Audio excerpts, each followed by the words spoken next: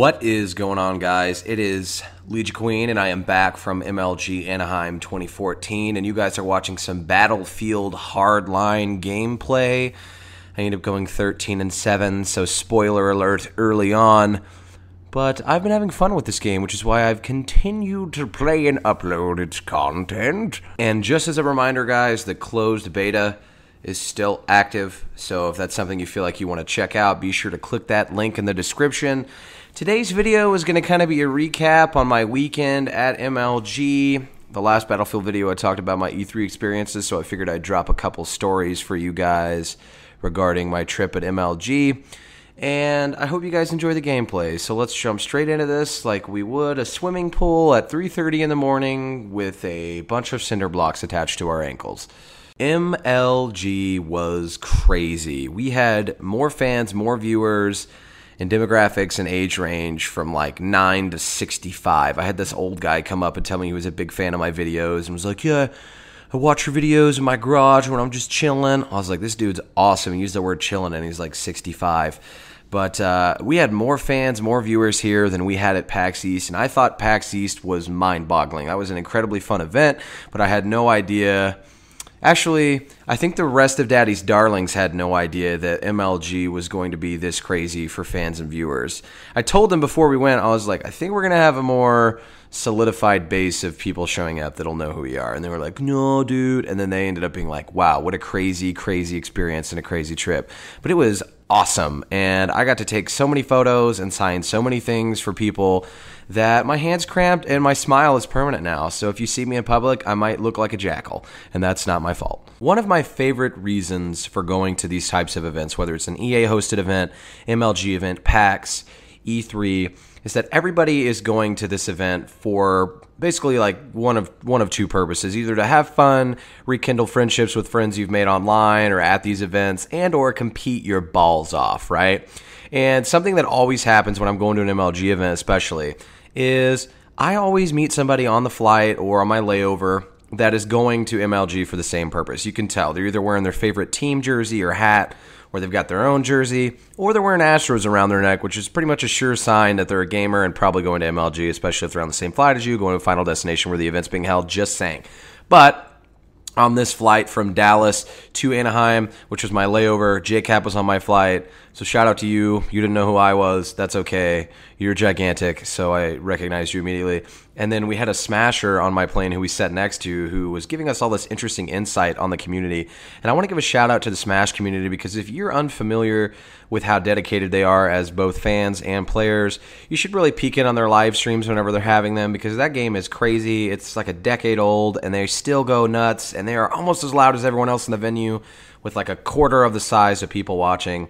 So shout out to you guys for being awesome. With 3 or 4 games being played on the pro circuit, do you guys think that games like Battlefield Hardline could be used on a competitive platform? This is a question that I've wanted to know about Battlefield for a while now, so I'm going to leave it up to you guys as the viewers to leave an answer to that comment in the comments.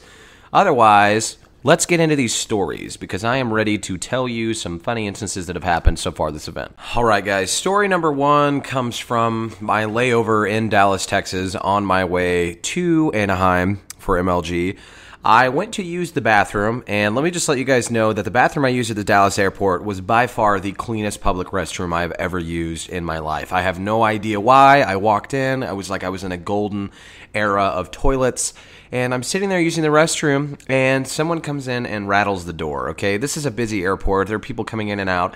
Obviously, if the door's locked, it's probably not essential for you to keep rattling the door and or do the next portion of my story, which is look through the hole while I'm sitting in there using the bathroom and look at me as if I'm some sort of mannequin.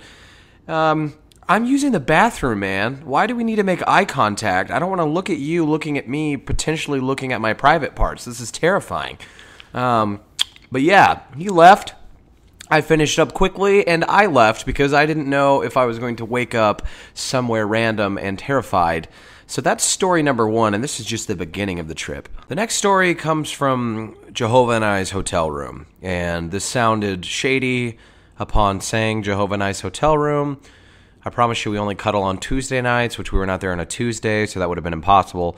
But it involves spiders. And I just want to let you guys know right now that my least favorite thing on the planet are spiders. I'm terrified of them. I can kill them. It's not that I'm afraid to kill them or anything like that. It's just they scare me initially really badly, and then I get angry and I Hulk smash all of them with my bare hands. Just kidding. I get a can of aerosol and a shoe, and I drown those bitches, and then I beat them to death. So let's go into detail here of what happened. We're getting ready to go. I'm like, Jehovah, I don't want to bring my own bag. I don't want to put my controllers in my backpack. I want to put them in yours, man. Yours is lightweight. You're not really carrying anything. He was like, okay, man. Well, he opens up the backpack, and a brown recluse jumps out of this thing and slides across the bed, like some risky business sliding across the bed in socks. And I'm like, whoa, like spider. And we kill it, right? And then I go to put my controllers in because I'm like, just a spider in his back. And another one pops out the same size, which is about the size of, I don't know, a 50-cent piece, which I'm not cool with that. I'm not cool with putting my hands in where there could be like a roulette of spiders. I don't want to put them in where they're bobbing for hands while I'm trying to just put my controllers in things.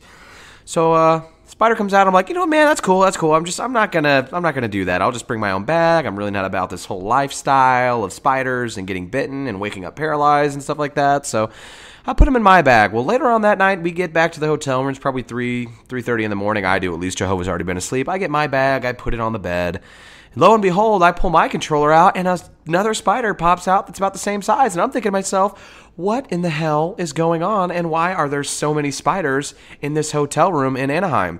Pretty sure that there was like a nest or something in our room, because I woke up the next morning and had rolled over and killed one in my sheets. So in the segment of 24 hours, in the time frame of 24 hours, I had killed 4 spiders, all the size of 50-cent pieces. Now, you may be thinking to yourself right now, LEGIQN, you are a wimp. And I'm thinking right now, as a response to your comment, yes, I am. I don't want them. I don't like being bitten, unless she's pretty enough. But anyways, let's jump into the third story, which involves my flights back, as well as a delicious breakfast I had. So we flew out of Long Beach Airport, guys, and we flew into Santa Monica, so it was weird that we were flying out of a separate airport.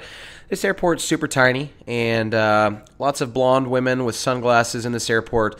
We get there, of course, I don't know if it's the beard or the fact that I'm fat, or if it's the fact that I had dirty toenails because I wore new black socks the night before and forgot to clean them out, aka wash them before I came. But I get patted down per usual, no big deal. But Jehovah and I had decided that we were going to get some breakfast, because who doesn't love overpriced airport breakfasts that cost more than they're actually worth and don't taste good? Well, my mind was blown here at Long Beach Airport, and if you're there, you need to try McKenna's. McKenna's pancakes were the best pancakes I've ever had, and you don't go into an airport breakfast place assuming you're going to get really good service, essentially. Maybe it's just my experiences. I usually don't have good service. Our waitress, was awesome.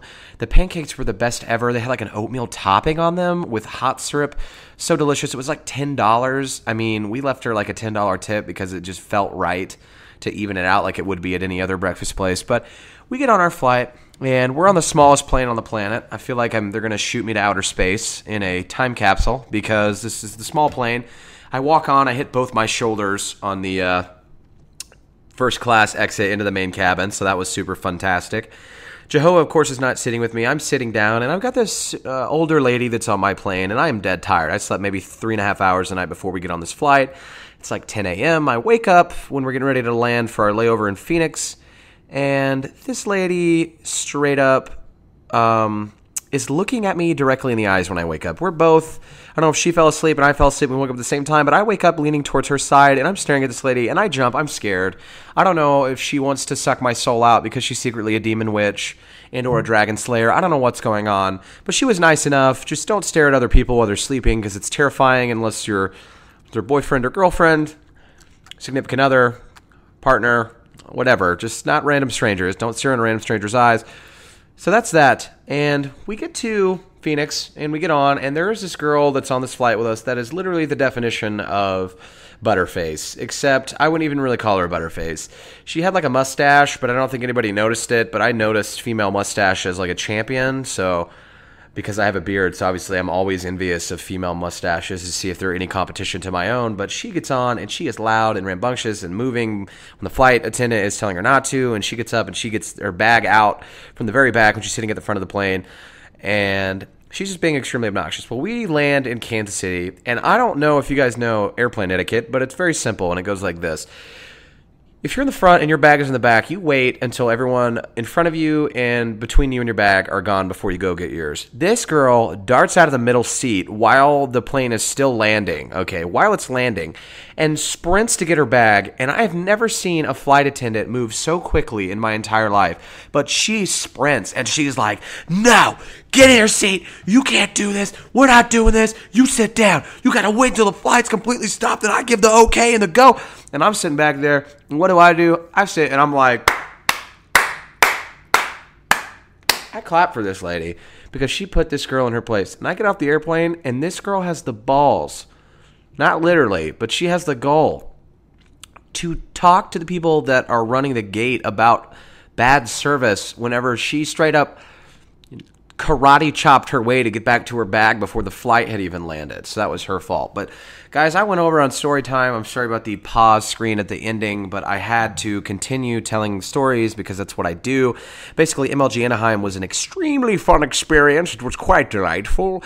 And Battlefield Hardline is a lot of fun. I know I kind of went off topic this game, this round, this video, but I felt it necessary to explain to you guys my circumstances. Like I said, closed beta still going on, so check it out in the description, and shoot RPGs and AK-47s and drive muscle cars all day because that's a thing now. Thanks for watching and have an excellent day.